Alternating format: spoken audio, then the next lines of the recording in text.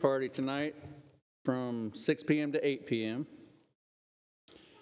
Today is the last day for the Rice Bowl collection. After Mass today, the Hispanic community invites all of you to join them in celebrating Mexico's Children's Day. There will be free traditional food and games. This event is open to everyone.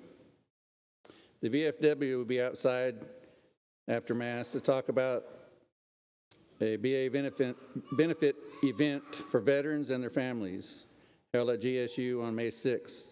Please see them after Mass to receive a flyer. We will take a break for the summer from the 5 o'clock University Mass. It will resume August 13th. The Parish Pastoral Council will be meeting on Monday at 6:30 p.m. One of the items the council will be discussing is updating St. Matthew's Parish mission vision. Please reach out to a council member to share your thoughts. Next Sunday, May 7th at 10:30, or after the 10:30 Mass, the Catholic Eagles will be celebrating Glory Stories. All are invited to learn about the impact the campus ministry has had on college students and St. Matthew's. That's all I have here, Father. As you can see, there's a lot going on here. We almost had to start fracturing hosts, but we didn't get that far.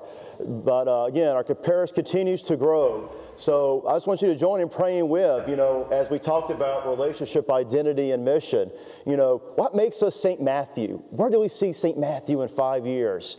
I would love to hear your thoughts also with the Pastoral Council. If there's any Pastoral Council members here today at Mass, will you please stand? All Pastoral Council members. So this represents you at the parish, so please reach out to them and to us. But just on Monday, I look forward to our discussion on mission and vision. You may be seated. And also, as you heard too, it's Mexican Children's Day, so I went over there. They're cooking a lot of great food. So guess what? You don't have to cook right now after lunch.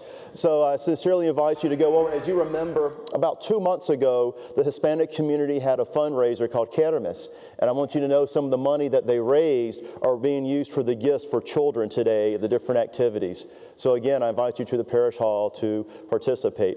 And also in about 15 minutes, we'll have a baptism. And we'll see with the Douglas family if we raise them up or not. But we're looking forward to welcome Daniel Douglas into our